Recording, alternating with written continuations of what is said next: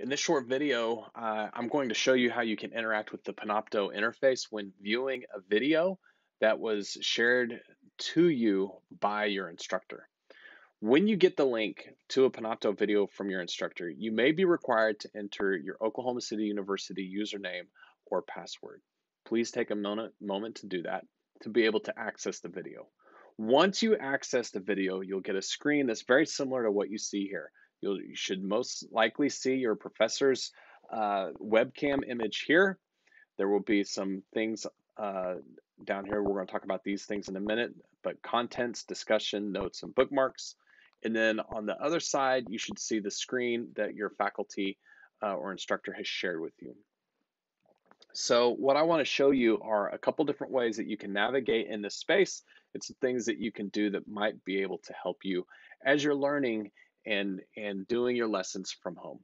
Number one, you can view anything in the view space over here in the secondary screen, and you can play the secondary screen at different speeds. For example, if we want to watch the video that I shared earlier with some people, we just come down to the bottom and push the play button. That'll start the video, and if you need to back up, there's a backup button, and you can rewind the statement that was previously made. So you can push play, you can rewind. On the other side over here, you have an option to change the volume, and you also have the option to change the speed of the playback. So for those of you that are podcast listeners and listen to podcasts on maybe 1.5x or 2x, you can do the same thing here with the Panopto video. The other thing that you can do if your instructor has set it up to record this way is to capture and view only the slides. So you'll notice right now that the screen is chosen, and that shows the entire screen of my computer that I was using at the time. But I had also turned on this PowerPoint slides for my instructor. And by clicking the slides button, it takes you right to the PowerPoint slides that were shown, and it should sync up with my video explanation over here of the slides that you see to the right. You can scroll through the different slides that were recorded on the bottom of the screen, and you can click into one whenever you're ready. Most of these line up pretty good with the beginning of the slide, but if the instructor says something right at the very beginning, you may need to watch the previous slide to get all of the information that they're sharing with you. Other things that you can do as well is in this box down here where it's contents, discussion notes, bookmarks.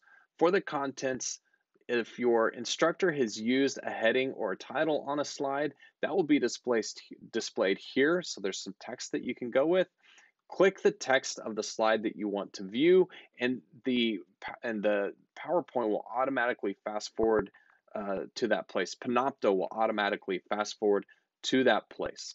So if you're watching from the beginning of the Enter the Matrix PowerPoint presentation and you're able to watch a couple slides and you get called away to do something and you miss part of the lesson, then you can go back to the last slide you remember seeing. In this case, maybe I remember seeing the culture slide. So you can click in the contents area and go right to the culture slide.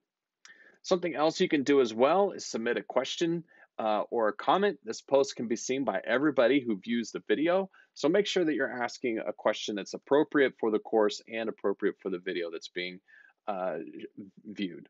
You can also, if you've logged in with your Oklahoma City University credentialing, you can also leave some notes to yourself, and this will only be visible to you. It will not be visible to anyone else. This is just a space for you. There is a make public link. So if you want to share what you've done and make it public, you can click that to let it be viewable.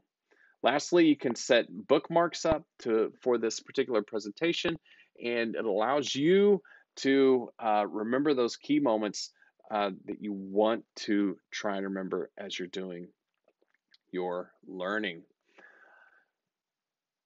As always, if you have any questions or issues that arise from Panopto or from D2L or anything like that, you can email us at d2lhelp@okcu.edu.